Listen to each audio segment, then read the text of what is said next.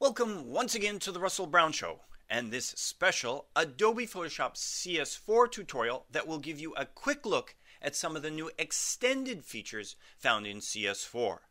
In this tutorial, I'm going to be talking about working with 3D objects. And to begin with, right up here, check this out.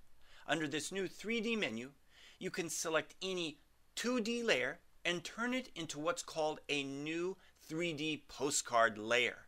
That gives you the ability to take that 2D layer, rotate and spin it around as a 3D object.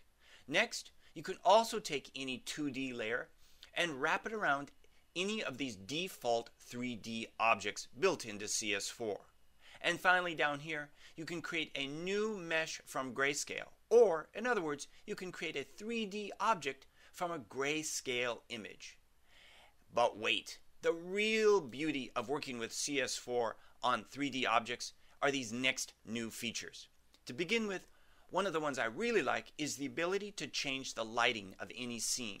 When you import a 3D object into CS4, many times it comes in with its own lights.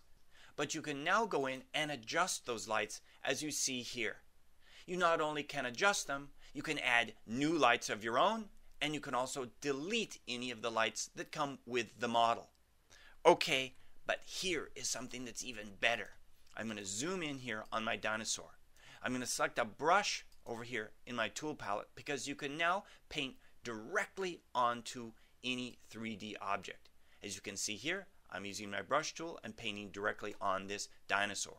And as we know, dinosaurs aren't always gray, so I'm going in and I can add some colorization to my dinosaur here, just like this.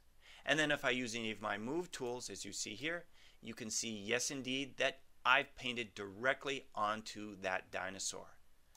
Next, let's talk about some of the new ways that you can image and print any 3D document. To begin with, I'm going to display this in what's called the anaglyphic preview mode right here.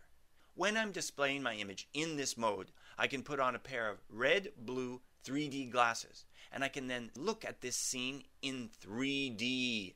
It's really fantastic.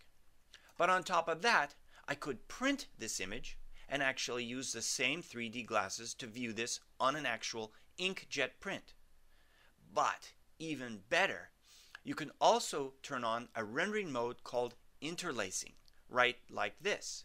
And if I zoom in on this image, you can see that the image is now interlaced. If you take this image now and print it on any inkjet printer and then laminate it to a special lens, as you see here, you can then view your 3D scene in all of its 3D glory. And you can do this without having to wear a pair of 3D glasses. So there are some of the new features found in Adobe CS4 Extended when working with 3D images.